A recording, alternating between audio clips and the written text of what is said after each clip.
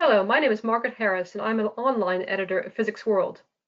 I'd like to welcome you to today's webinar on the results of end-to-end dose measurements for quality assurance in stereotactic radiosurgery on a periodic basis. Our presenters today are Niko Papanikolaou and Daniel Saenz. Niko is a professor of radiation oncology and radiology at the University of Texas Health Sciences Center in San Antonio. He also serves as the chief of the Division of Medical Physics and the director of the doctoral program in medical physics at the Graduate School of Biomedical Sciences. Daniel is a medical physicist at Mays Cancer Center at the University of Texas Health Science Center, again in San Antonio. His research focuses on stereoscopic radiosurgery and radiotherapy operations in radiation oncology. Both Niko and Daniel welcome your questions, and you can submit your questions at any time during the webinar using the question facility you'll see on your screen. We'll have some time for a question and answer session at the end. But for now, I'll hand over to our presenters. Greetings to all. My name is Niko Papanikolaou, and together with my colleague Daniel Saenz, we will present to you this webinar on our institutional experience with the Prime Phantom for periodic end-to-end quality assurance in stereotactic radiosurgery. As a disclosure, we want to inform you that RTsafe has worked with our team on several projects in the past 3 years and has provided to us all the materials that were used for those projects. I also serve on RTsafe's board of directors since 2019. Dr. Lars bear with us. We're still having some technical difficulties. We'll be starting the webinar as soon as possible. Developed the first gamma knife model in 1968 during the research for a non-invasive modality to treat functional brain disorders. That was the beginning of SRS as we know it today. The emphasis of SRS from its early days has been on how to precisely localize and treat the areas targeted in the brain. Today, we have an assortment of different modalities from a number of vendors that offer stereotactic delivery systems. The gamma knife and the ZAP system are dedicated SRS solutions, whereas the tomotherapy, the CyberKnife, and state-of-the-art Linux all offer SRS-grade functionality and treatment delivery, compliant with the APM Task Group 142 recommendations for SRS systems. The aim of stereotactic radiosurgery, although the means by which it can be delivered have significantly evolved, remains the same since its inception. The goal was then, and it is now, to achieve geometric and dosimetric accuracy in delivering the prescribed dose to the tumor. In other words, we aim to put the correct amount of dose to a precise anatomical target. One significant development is that whereas in the early days of SRS, we treated one tumor at a time by placing the isocenter on each tumor, we can now treat multiple targets with a single isocenter with the Linux-based delivery systems. This change in practice is supported by clinical data that demonstrated improved patient outcomes in terms of life expectancy when patients with more than 4 brain metastases were treated with SRS. APM report 54 that was published back in 1995 spoke among other things about the achievable uncertainties associated with SRS treatments. On this slide that is reproduced from the report, you can see the uncertainties associated with different elements of the SRS process, leading up to a total positional uncertainty that was calculated to be almost 2.5 millimeters. This uncertainty does not include the MRI distortion, MRI fusion, dosimetry, and the uncertainty associated with image guidance in frameless SRS.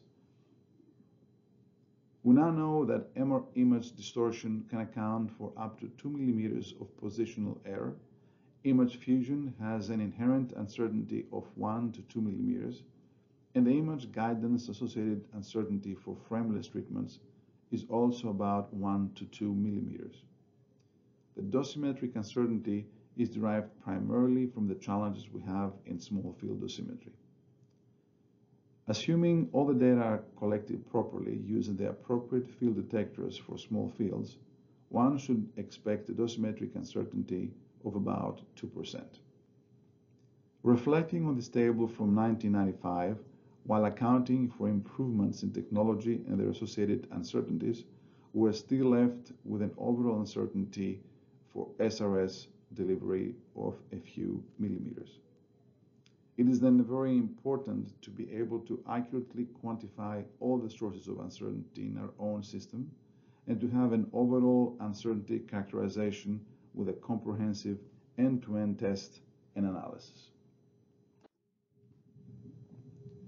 In the era of treating multiple metastases with a single isocenter, we are not only to account for the uncertainties that we just discussed, but we also have to address the challenges associated with off-axis beam modeling, MLC positional accuracy, size of the target, distance from the isocenter, and rotational errors. This opens up a whole new opportunity for comprehensive QA in SRS that goes perhaps beyond just the periodic QA of individual and overall system accuracy and extends into the personalized pretreatment QA for SRS patients, especially for those patients that have multiple targets of varying sizes, where the geometric and dosimetric accuracy of the system is best addressed with a 3D dosimeter. This then begs the question, how do we perform system and patient QA in this new era of stereotactic radiosurgery? Preferably, we want to use a phantom that allows us to complete all the necessary tests, including an end-to-end test, to assess individual and overall performance of the SRS procedure. 3D dosimetry is an important added value, as was noted already, especially for pretreatment QA of patients with multiple metastases. In our institution, we have recently introduced the Prime Phantom in the armamentarium of QA solutions for SRS. Prime is a 3D printed phantom based on a patient's CT dataset. It is comprised of bone and tissue equivalent materials. It is cylindrically hollow in the center to accommodate inserts for different applications. We see here images of the cylinder containing the gel that can be used for 3D dosimetry. We also see the inserts for TLD and OSLD, as well as for film. An image of a Prime Phantom cut in half is also shown to demonstrate the sub-millimeter detail by which the phantom is printed based on the patient's DICOM CT dataset. Here we see a better view of the Prime Phantom and how the user can place the cylinder containing the appropriate dosimetry module inside the phantom. 1D measurement can be obtained with the ion chamber insert, 2D measurements with film, OSLD, or TLD insert, and 3D measurements with the gel insert. Here we see representative scanned images of the Prime Phantom with the different inserts, including those for MR-related geometric distortion, quantitative assessment, and a new module that contains visible targets for localization testing. It is important to note the high fidelity of the bony anatomy in the images, which is inherent to the 3D printed technology used in manufacturing the phantom.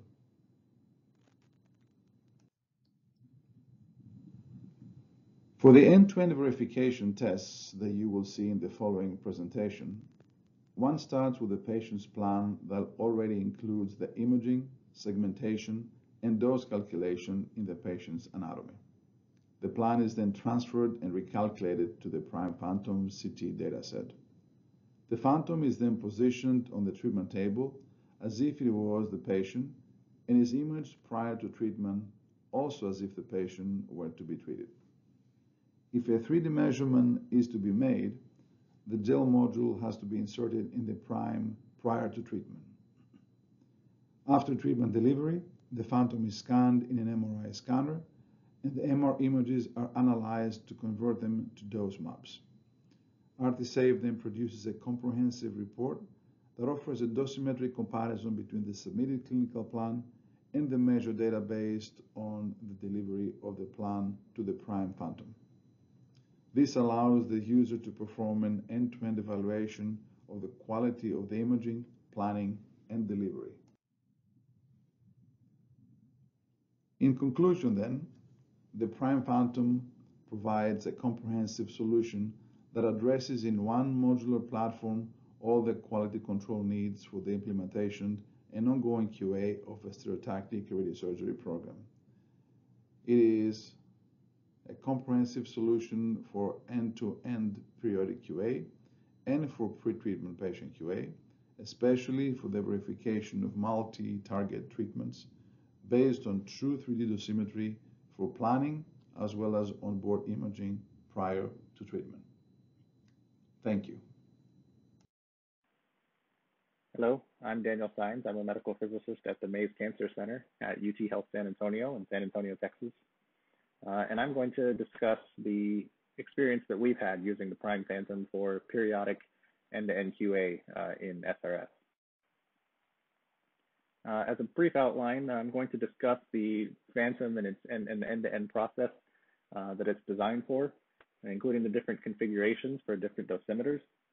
I'll discuss the QA program and the relative frequencies with which we've implemented this tool. I'll go over some of the measurement details and then present the results, our findings thus far, for all of the various detectors that this Phantom is able to accommodate. And then go over some conclusions and some of the basic impressions from our experience. So the Prime Phantom, as has been discussed, comes to you with a number of different inserts for it. So the overall head Phantom is the same, and you change by swapping out whatever detector accessories you want. So this comes with an insert for an ionization chamber. It comes with an insert for film with fiducial markers on it. It has one for OSLD dosimeters, and also can be replaced with a cylindrical container containing the polymer gel that can be used for 3D relative dosimetry.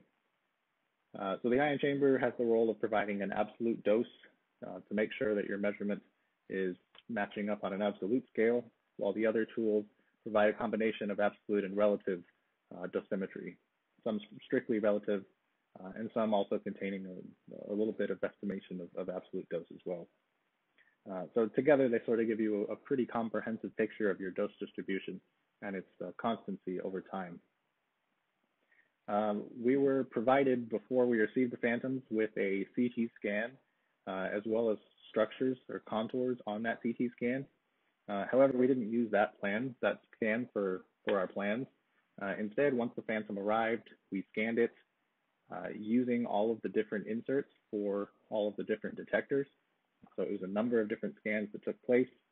The Phantom was fitted with a mask the same way we would all of our patients, so that we can have the experience as close as possible to which a patient would receive.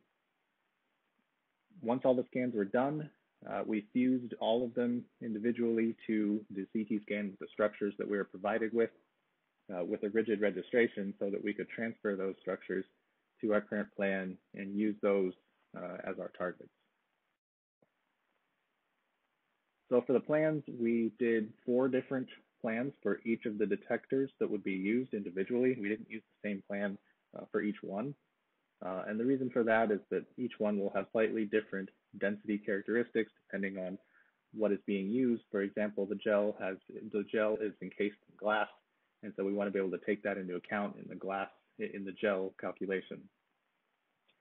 So each of these plans on each of the different CT scans corresponds to the detectors, including the ion chamber, which was an A16, the optically stimulated luminescence detectors, the film, and the gel. In the planning system, we utilized Monte Carlo, although pencil beam calculations were available as well. And the plan was done with 5 different non-coplanar table angles with couch kick. The plans were devised using Brain Labs' multiple BrainMets SRS as part of their Elements software. This is the 2.0 version. Delivery took place on a Novalis TX linear accelerator with a 6 MV SRS dose rate, a dose rate of 1,000 MU per minute. and this is on the Varian HT120 MLC, which includes 2.5 millimeter leaf width in the center. ExactTrack was used for localization, as well as repeated at all different non-coplanar angles. So for each couch kick, a repeated ExactTrack image was taking place so that we can verify positioning with couch kicks. So the QA program established was done on a variety of different frequencies, including weekly, monthly, as well as annual. On a weekly basis, we conducted ion chamber measurements with the A16. On a monthly basis, that's when we conducted the OSLD and radiochromic film measurements. And on a more infrequent basis, on the annual basis, would be the conduction of the full 3D gel dosimetry, which was immediately followed by an MRI scan with subsequent analysis done by RTsafe. For the ion chamber, a recent cross-calibration was used to set the NDW cobalt 60 for the standard imaging A16 chamber. PTP was determined at the time of measurement. Some of the smaller correction factors were established to be low and subsequently were not tracked. The PTW webline electrometer was used in its low range due to the small chamber volume. And our measured dose was then compared with a mean dose of an ROI that was placed in the CT scan at the chamber sensitive volume. And that was found by registering a separate CT scan that had the ion chamber in place. For the OSLD measurements, you can see here the insert and how that looks. There's places for several different nanodots from Landauer to be placed. They're placed every 4 millimeters.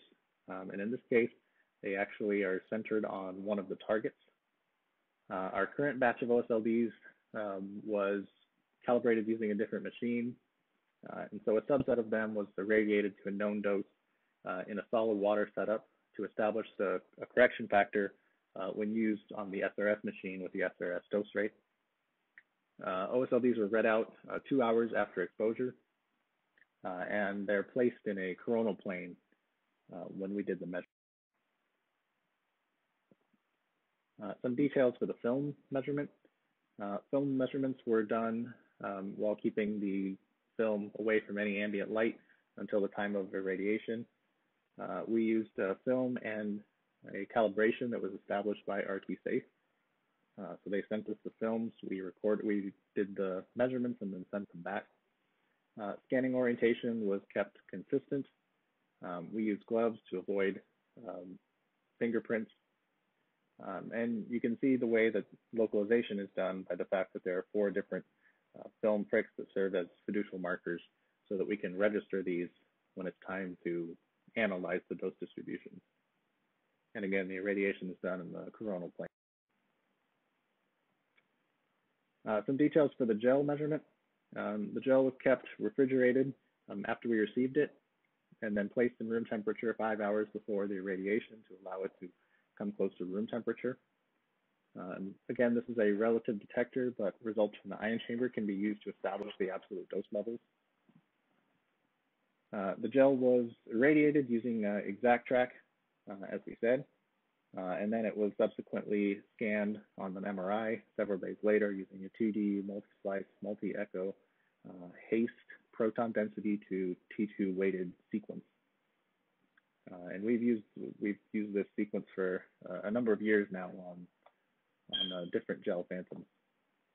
Analysis was done primarily by RTsafe themselves, and this was done by registering the scan, the MRI scan, with its signal proportional to the absorbed dose, registering that with the DICOM data that was provided by us from the treatment plan.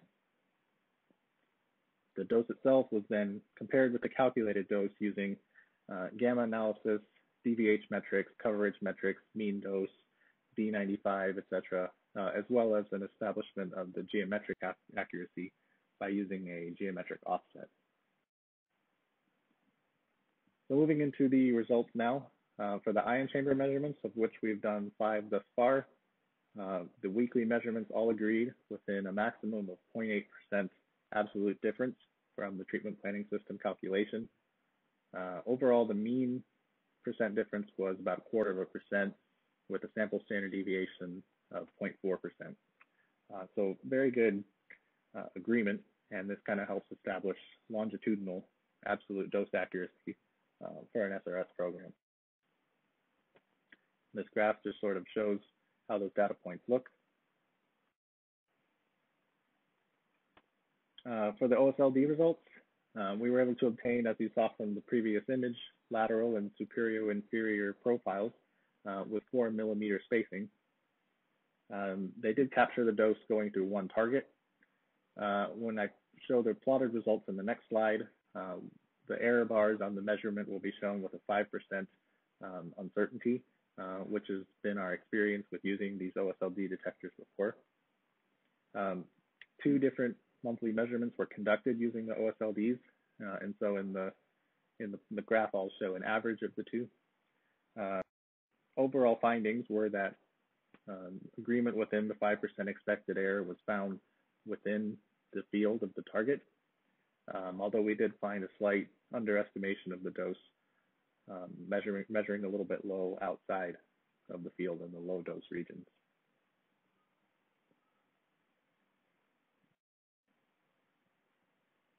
The film results are shown here using the dose profile that's indicated in the gray figure. Gamma analysis was a primary way to analyze these results. The table at the bottom demonstrates with a variety of passing criteria what the passing rate looked like.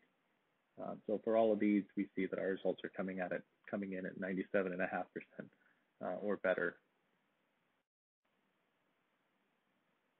Gel results are definitely the most interesting of these because there's a variety of profiles that one can make and analyze.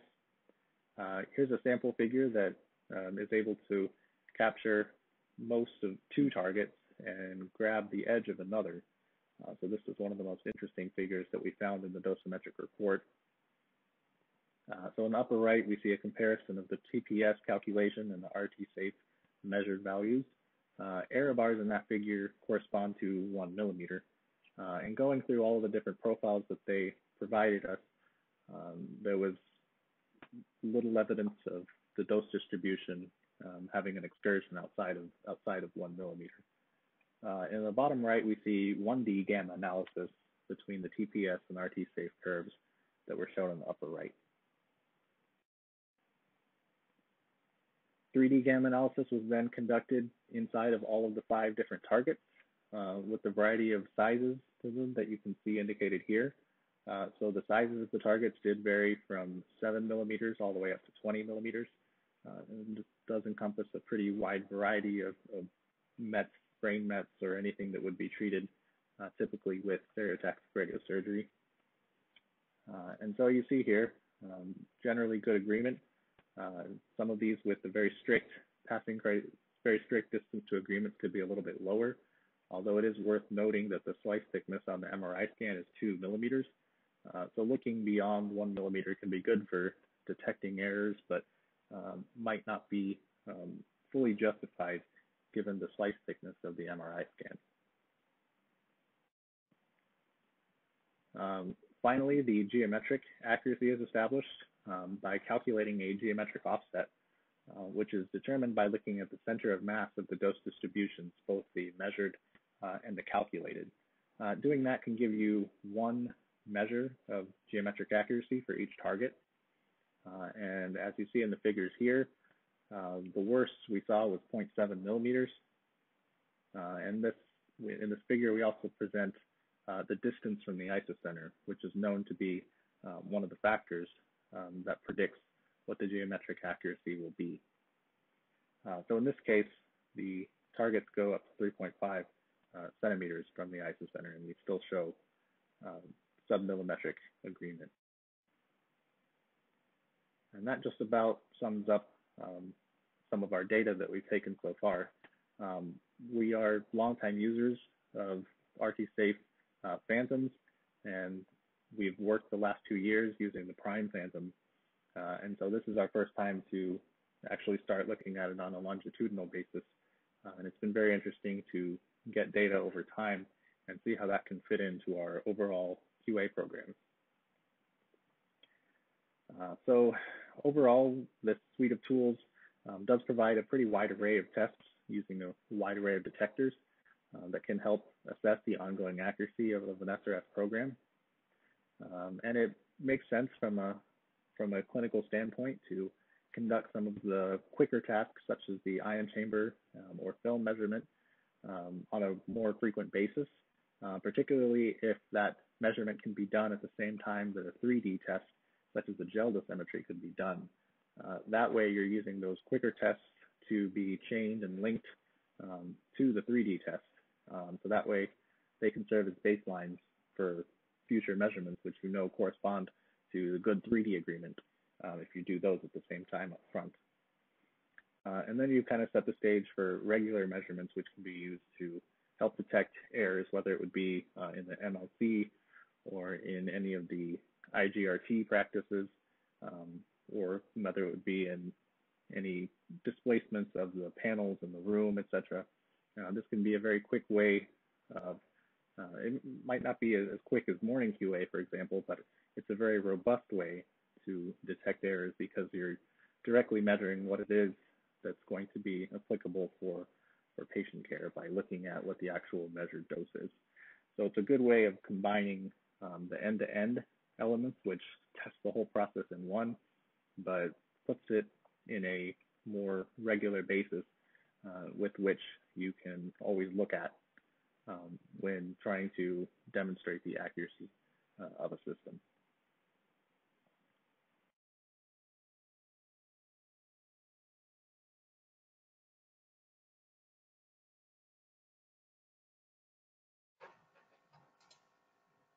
Thank you both for a great presentation. We'll now take a look at some of the questions that have been sent in.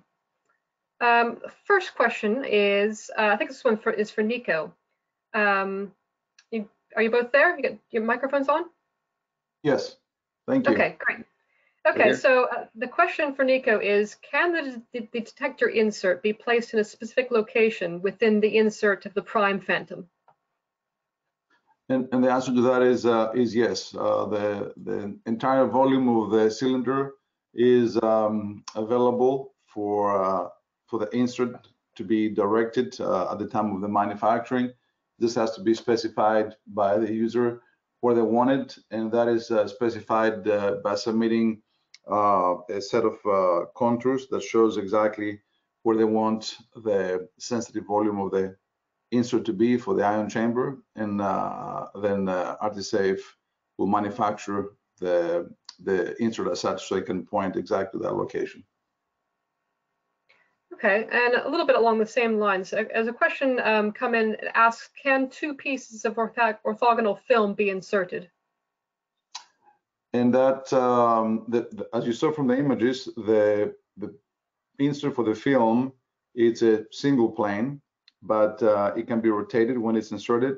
And at the present time, it can assume 2 orthogonal positions, but it might be possible at some point to have a calibrated angular system that you can actually lock the insert when you put it in, and that way when you scan the phantom and when you actually deliver it, the film isn't exactly the same position, but you can put it definitely into orthogonal position as it stands.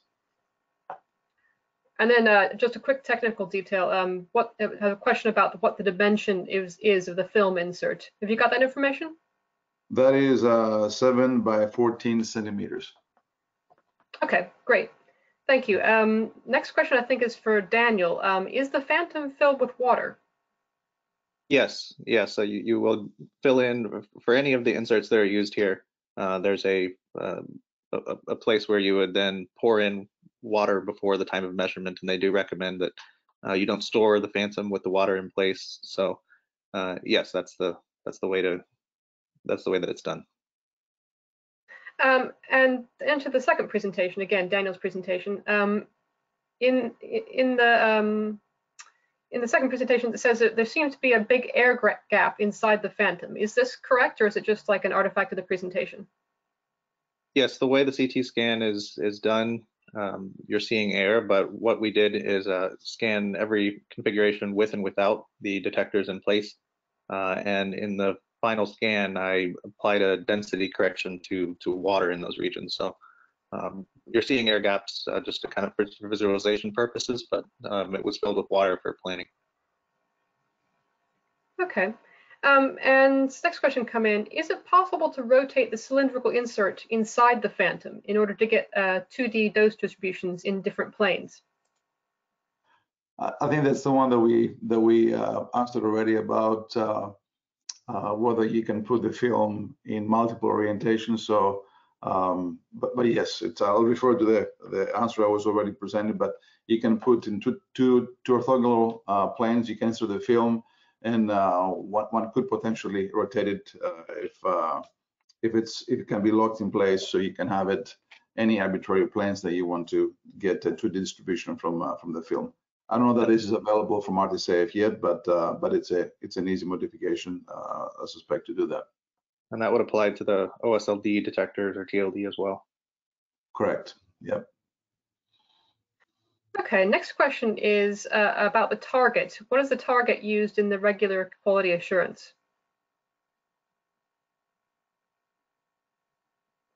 Daniel, do you want to take that one?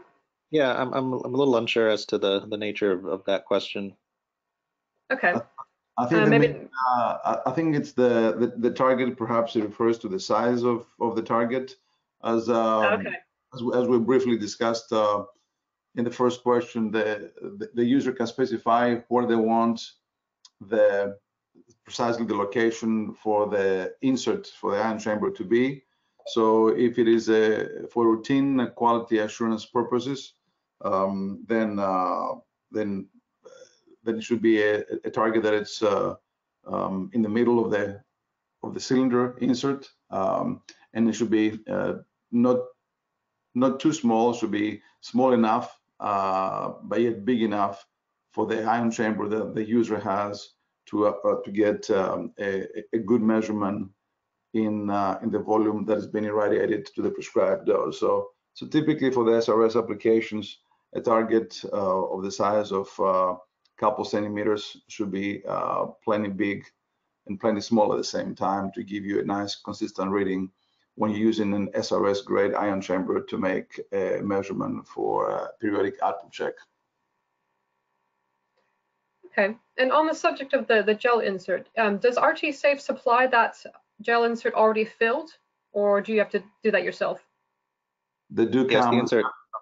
Go ahead, Matt. Go ahead, Daniel. I'm sorry. Yes, the insert does come filled. Okay. Okay. And another question about the gel filled products. If you have no access to an MR unit, is it still possible to use RTsafe's gel filled products? I think this is probably one for Niko. Yes, I mean, you do have for the gel, as Daniel presented, you do have to have a special scan sequence that you can use to properly read it out, and there's some time constraints as to when is the best time to read the gel after radiation. So one should secure a scanner to scan it after radiation. But if they cannot, understanding is that RTsafe does have collaborating facilities in the US that they can actually scan the gel for you if you ship it to them. So if one does not have access to an MR scanner, then RTsafe can arrange for the gel to be scanned somewhere else. Okay, another question about the gel. Someone says it looks like the gel is giving relative dose. Is the gel able to give absolute dose gamma comparison? The gel is primarily a relative dosimeter, so that's a correct assessment.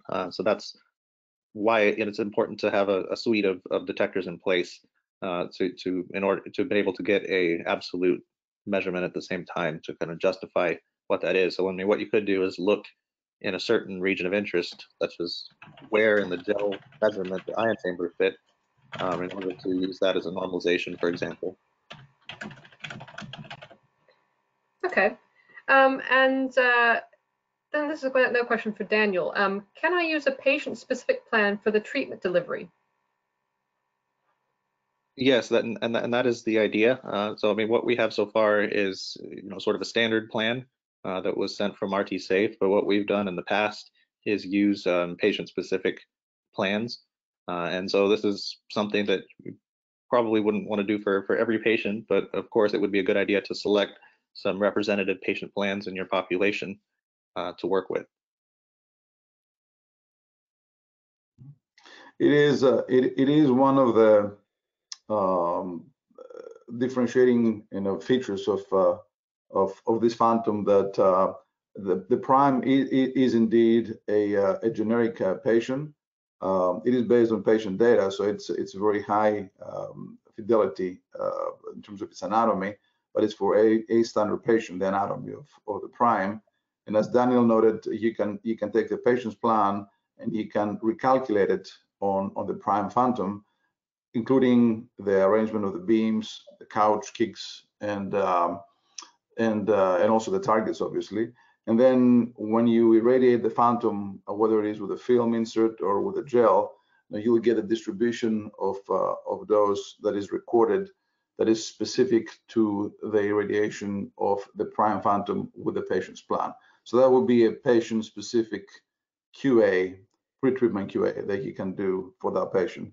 And for all the patients that is mandated, specifically for those that are treated with IMRT, that we're required in the US at least to do a pre-treatment QA, then the prime phantom will be an ideal way to do it, because it allows you to do both 2D, multiplanar 2D if you choose to do so, or 3D dosimetry.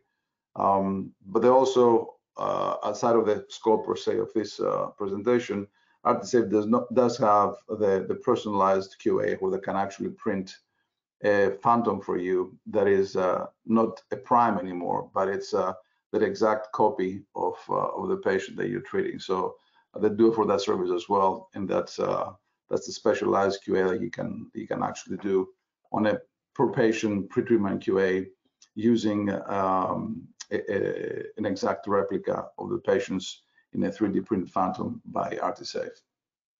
So slightly different application, but you can certainly do the pre-treatment QA either by printing your own phantom for the patient, or by using the prime, where you copy the patient's plan on the prime anatomy and measure. Okay, the next question is, has the equipment been tested using a proton beam yet? We do not have a proton beam here. Yes, and I believe they have. But they have. Go ahead, Daniel. Correct. Yeah.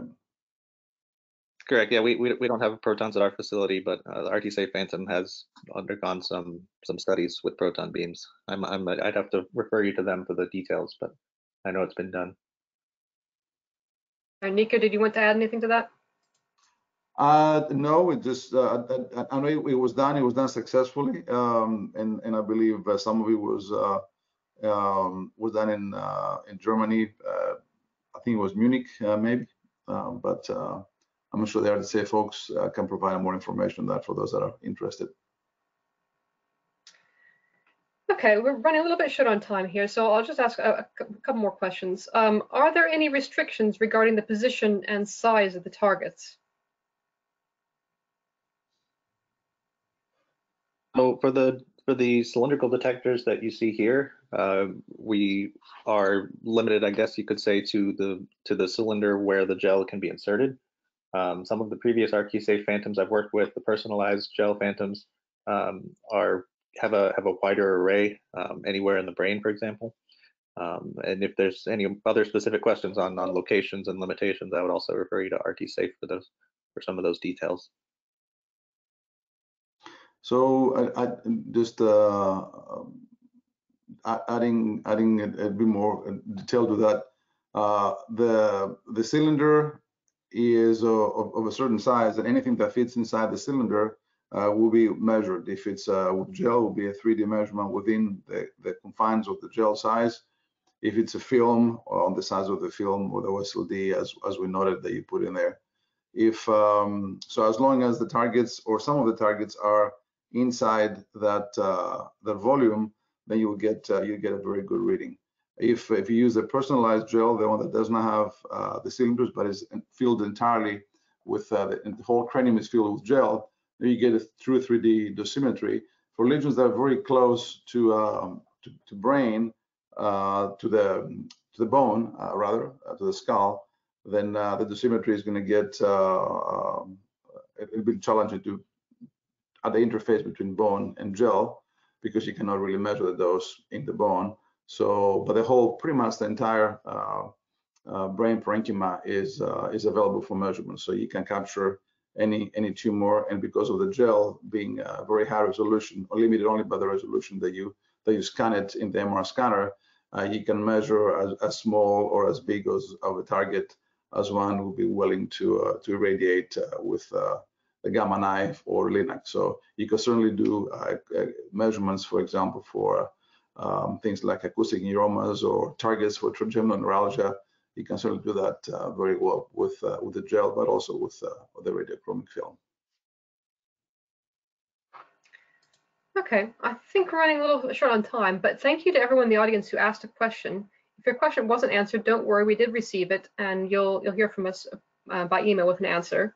If you'd like to watch this webinar again, it will soon be available on the Physics World website, so please recommend it to your colleagues. My thanks again to Niko and Daniel, and thank you to everyone who's joined us today. Thank you all. Goodbye.